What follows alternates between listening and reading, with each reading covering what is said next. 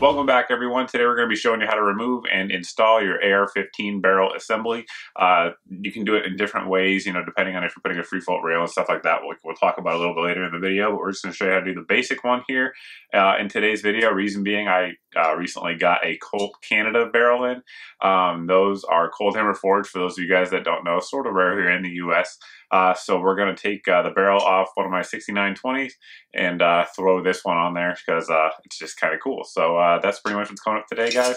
Up next, we're going to step out in the garage. I apologize out there. It's a gigantic room, obviously being a garage. The lighting and the audio is a little bit poor, but I think the information in the video should still be valid, just with a little bit of a subpar audio and lighting, at least for the channel here. But anyway, we'll work through it. If you're going to be doing this, I do recommend that you use some sort of upper receiver block here. This one here is the Brownell set, but there's plenty of others out there. We'll put a link in the video description below so you guys can check pretty much anything we use in this video out. So basically what we're going to do here is take our upper, stick this piece in right there, slide it in, close your dust cover, and clamp it on. Again, there's different styles that'll work differently, but essentially they're all going to do the same thing, which is secure the upper receiver to make sure that the tension that we're putting on the barrel nut here in a minute isn't going to crack the upper receiver, which is very possible if you do this without it. I mean, I know people out there will say, oh, I never used a barrel receiver, or barrel block, or receiver block, excuse me, and it worked fine. Well, okay. You can certainly look around the internet and see plenty of pictures of examples where folks tried that and it didn't work so well. So that's how we're going to do it. Just tighten it down, and we'll move on to the next step. Now we want to remove our handguards here just to make sure we know what we're looking at and can see the guts when we're actually working there. We're going to remove it by pulling back here on the delta ring and just kind of pull down and pull up.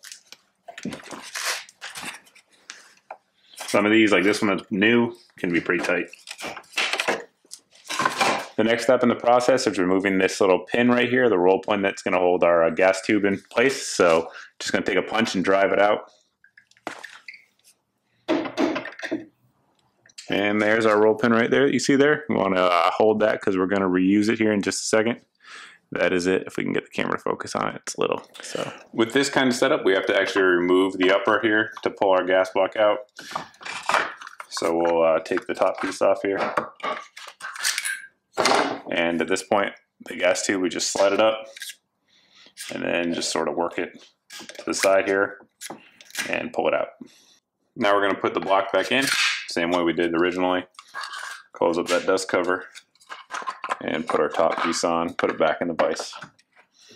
This is one of the parts we're going to need a special tool for. We have the Tapco wrench here.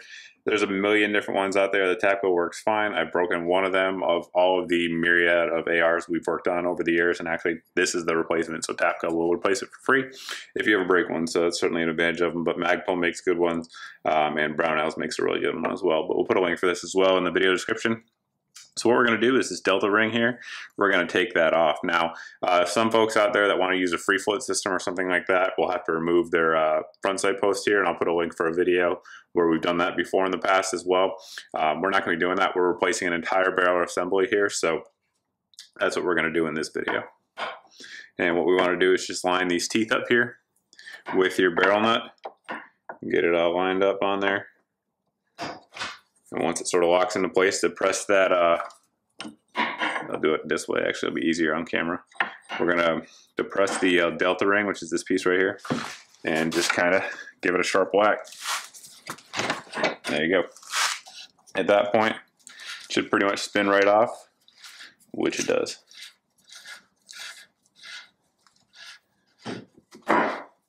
Now, an important note there, if that doesn't come off as easily as that one did, that's just fine. I recommend using some heat for it. I tried to start out with a heat gun. If the heat gun doesn't work, a torch certainly works just fine. Just be careful with all the equipment and stuff like that, obviously, that you're working with, but heat gun should loosen it up just fine. We loosen it up all the way, and we can pull it out. At this point, we can just pull our barrel out as well. And that's your barrel assembly. You'll note there's some factory oil in there. So when you're replacing it, you know that the factory puts the oil on there. This one's brand new. It's never been used like we talked about. So oil or some sort of lithium grease, or there's other compounds that can be added on there, but you do recommend putting something in there to make sure that barrel doesn't seize up in your upper receiver long term. Just a note there. So we're going to do that next when we install the replacement. For the replacement, we're going to use some lithium grease. Like I said, the oil will work just fine. Any kind of oil you have in there, or anti-seize lubricant. Really, whatever it is, you just want to make sure you put something on there to prevent it long term should you have to remove this barrel. So we got it lined up. What we're going to do is we're going to line this little notch in your upper receiver up with this piece right here, the little notch in your barrel. We'll get that one tightened in, and we're going to torque back down our barrel nut. Again, if you're using something aftermarket, you may have to, use their barrel nut or their wrench, whatever the case may be. But with the mil spec ones that we have here, we're just going to tighten it right back down with the same tool that we use to take it out.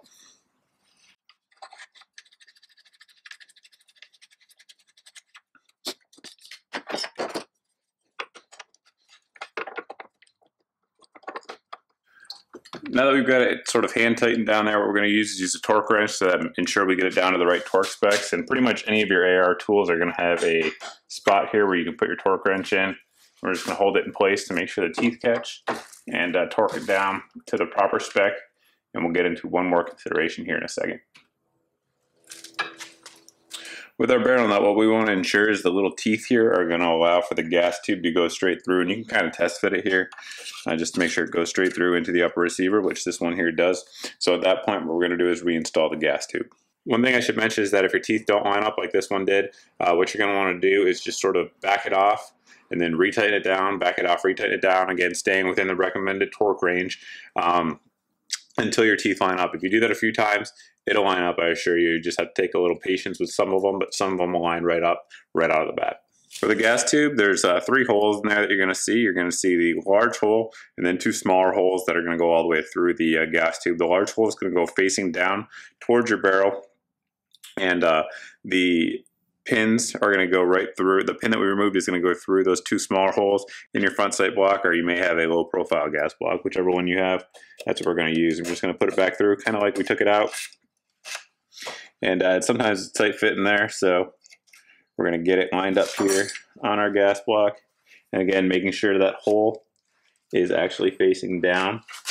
It's kind of key to this process. And if you have a retainer up front like we do here on this one, you're going to want to make sure that you line everything up. And we're going to line that hole up. Pardon my big head being in the way. But we got to get it lined up so we can see the actual holes there where the pin's going to go through. And there you go. To install your roll pin, you can do it in the vise, or I'm just going to do it here on the ground, trying to keep my big old arms out of the way, but we're just going to put it in, drive it through that hole that we just showed. It's obviously easier if you're trying not to get it on camera, or not trying to get it on camera, I should say.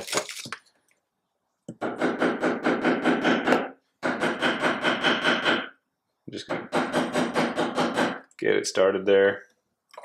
Use needle nose pliers or whatever you have there. I'll try to.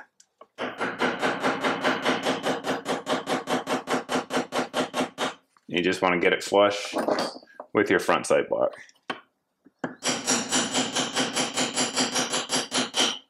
That's all there is to it. At this point, you can just put your handguards back on, or if you want to put new handguards on at the time, you can do that as well, and get out to the range with your new barrel. If you guys have any questions about anything we talked about here in the video today, anything maybe that I didn't show clearly enough, by all means, post below in the comment section.